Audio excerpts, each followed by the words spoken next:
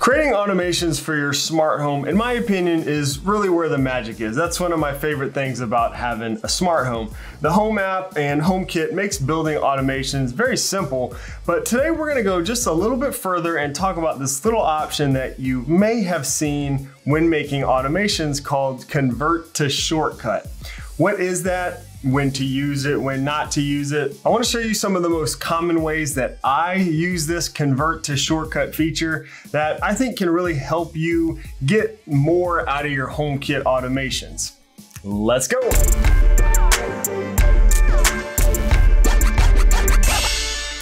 Yo, what's up guys? My name is Shane if this is your first time here, and this channel is all about building an easy smart home using Apple's HomeKit with new videos published every Sunday and live streams every Wednesday. Today's video is sponsored by EcoNet. I've actually been using their Bulldog water shutoff valve for a while now with my smart home, so I was super excited when they reached out about sponsoring the channel. The Bulldog is a retrofit option, so you don't need to cut any pipes or hire a plumber, which I really like. The build quality is fantastic and they have great customer service as well. They have a Z-Wave option. You can connect that to any Z-Wave hub. They also have a Wi-Fi version and no hub is required for that one. Now they don't support HomeKit natively, but both of these do work in HomeKit through HomeBridge, which of course is what I'm doing. They also support SmartThings, Google Assistant, Alexa, and IFTTT. Now we're talking about automations here today, and one of my very favorite smart home HomeKit automations that I have set up in my house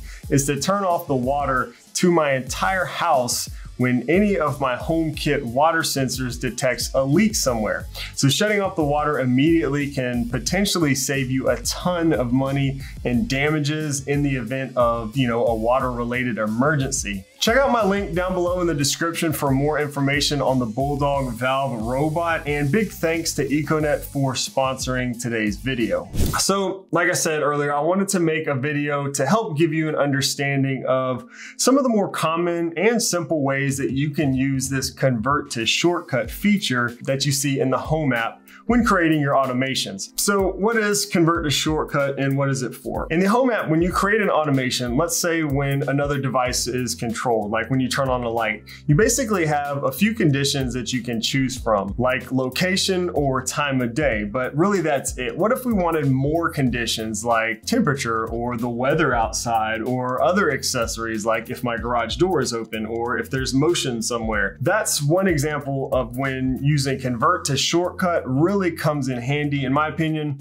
When you convert the automation to a shortcut, you can basically get scripting options, that you can use for your automations. Now, if you've ever created shortcuts with the Shortcuts app, you'll notice, well, first of all, this will look pretty familiar, but you'll also notice that you won't get the usual options that you might see when creating a regular shortcut or, a personal automation. And that's because this is a HomeKit or a home automation, meaning this entire automation runs on your HomeKit hub, whereas regular shortcuts or personal automations, those run on your personal devices like your iPhone or your iPad. Therefore, you have more options because you can do things on an iPhone or an iPad that you can't do on your HomeKit hub, like, open an app or send a text message. So we are a little bit more limited than a regular shortcut, but these scripting options can really come in handy. It's not really as scary as it sounds, trust me, it's actually pretty simple, and I'll show you again some of my,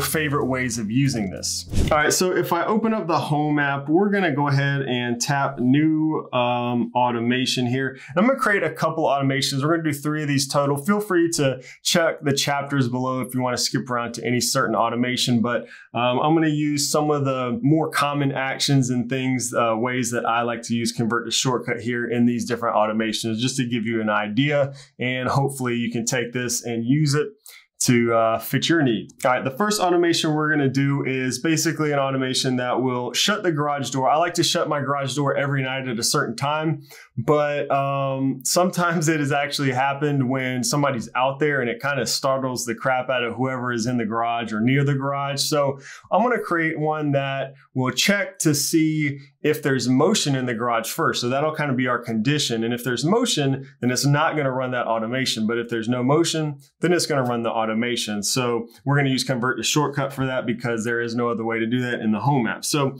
we're going to look for time of day occurs, and I want it to happen every day. So I'm going to choose, I need to change the time right there. So let's go with 9:30 p.m. sounds good. Choose next. And if you scroll all the way down, this is normally where you would choose your accessories that you want to control, but all the way down, you'll see convert to shortcut. I'm going to tap that.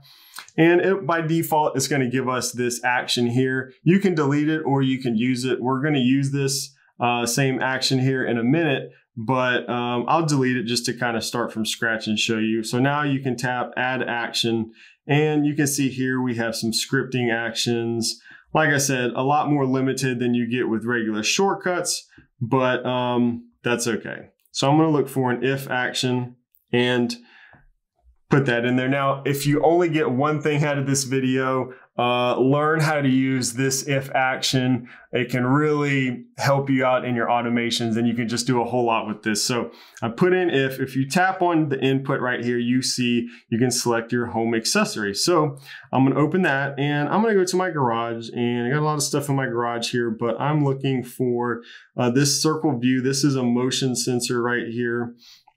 I'm going to choose that. And it's actually a camera that I have in my garage door, but there's a motion sensor that is exposed to HomeKit that I can use in automation. So if my garage circle view, that camera detects motion, I actually want to choose if motion is not detected. And now we can, shut the garage. So you can just you just search for home, control your HomeKit home, and it will put that right in there. And now we can choose our accessory that you want to control. Again, we are looking for that garage door right there. Choose next and close. So just make sure that is closed and done. So basically at 9:30 p.m., if no motion is detected in the garage right there from this camera, it's going to close the garage door. Otherwise, and I'm really good there, I can just hit next, but I like to put in a nothing action just to kind of complete it. So nothing, and I'll put this down here. So otherwise, do nothing. Good to go. I'll tap next. I can rename this. So close garage every night. Okay. And you can see 9:30 p.m., it's going to run that shortcut. So again, it's going to check for motion first, no motion, then it'll close. And I'm good to go, done.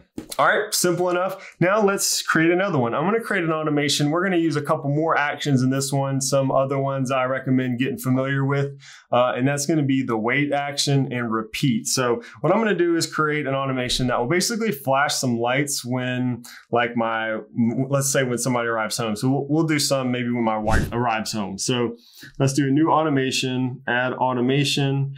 And this time I'm going to look for when people arrive, okay? And I want to do just a specific person. So I'm going to just turn these off and turn on just my wife there. And you can select some kind of location and time conditions here. So location, I need to be home. So that's right.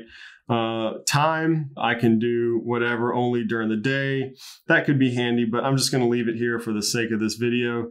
And again, scroll all the way down, convert to shortcut. All right, so first let's look for the repeat action. So what I'm going to do is I want to flash some lights kind of as an alert sort of thing. So the way to do that right here natively in the home app is with the repeat action. So let's just do repeat, 5 times. And we need to look for a light to turn on. So we need to control a home accessory. So control Watley home, okay, and it puts it in there automatically. Now I'm going to look for a light. Let's say maybe you're in the office or something, and you want to flash some lights when the wife arrives home. Let you know, okay, it's time to stop working. Greet the wife, whatever. I have some elements right here that I'll flash. Those are those nano leaf elements, and we're going to turn it on. Okay. All right. So we're done.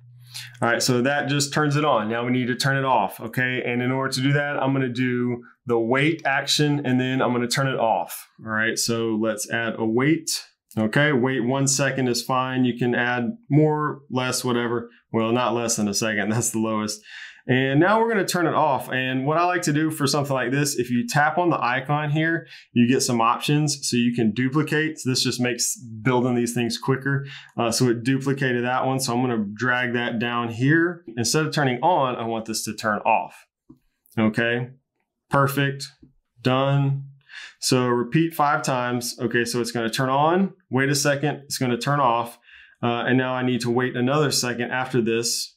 So I'm gonna duplicate that, drag that down there, and then it's gonna repeat. It's gonna do this 5 times, okay? And then maybe I want to like set the lights, you know, to a certain, maybe I like them on or off. If you like them off, then you can just leave it here, but I want those lights to be on, you know, in the evening or whenever, so, or when she comes home. So I'm gonna duplicate this one more time, duplicate, and drag it down here to go after my repeat. So it's gonna repeat, turn on and off 5 times, and then after it's done with that repeat, it's gonna just set them on. I can just make sure, yep, that's on. So that looks good, and we're good to go. So if you want to test this out, of course, you have this little play button right here so you can test the automation. So if I tap this, you're gonna see, I don't know if you can see it on screen there, but it's green where it shows the action, and it's kind of going through all these steps. It's repeating 5 times. So here it is. And then once it's done, it sets it and it's good to go. So it seems to work here and everything looks good. Also, if I do a test here, if you can see this, I got my iPad right here. So, and you can actually see it right here flashing on and off as it's running through that shortcut.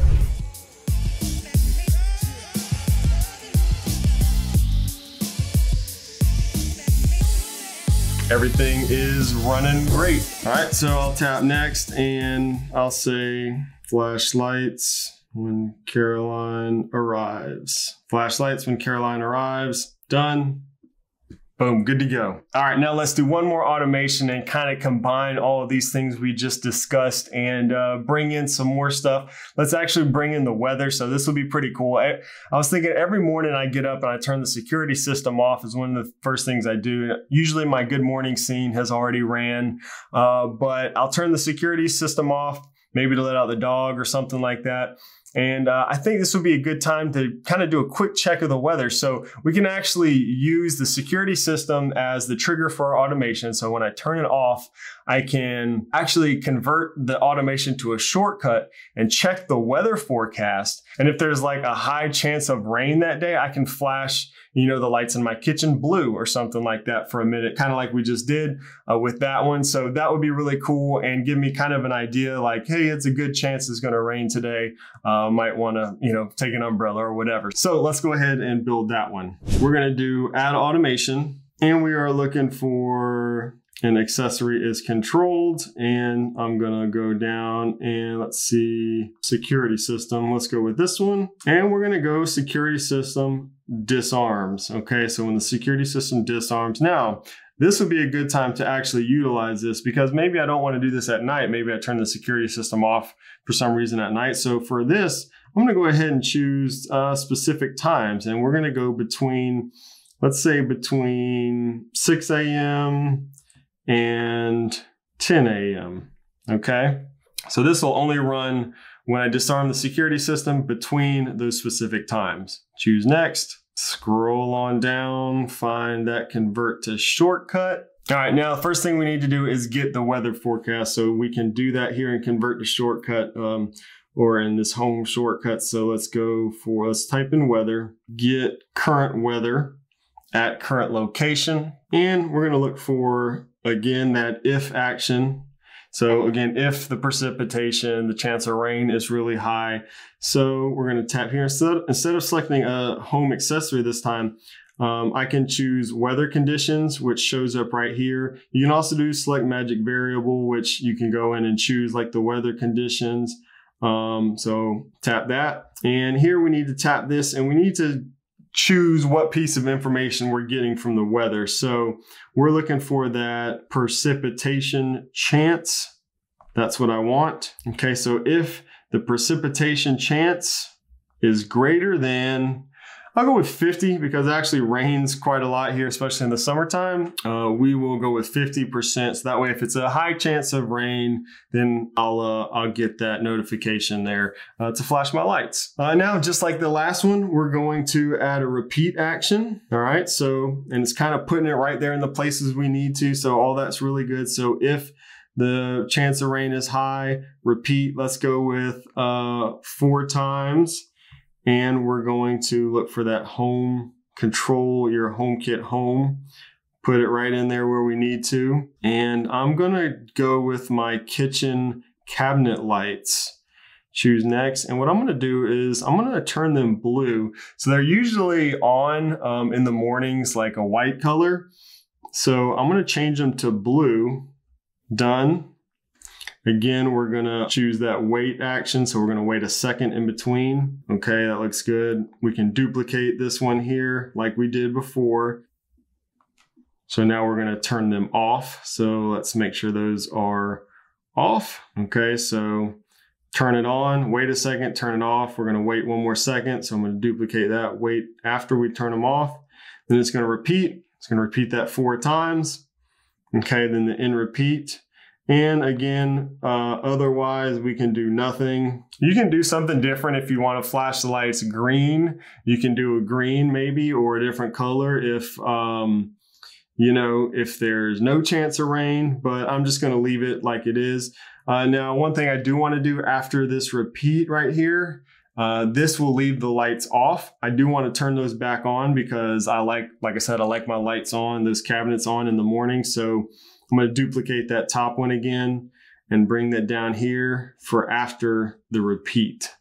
So that should be, yep, cabinets on 100%, but I don't want it blue. I want it to be that kind of warm white color, but not too warm. So I'm going to go with that.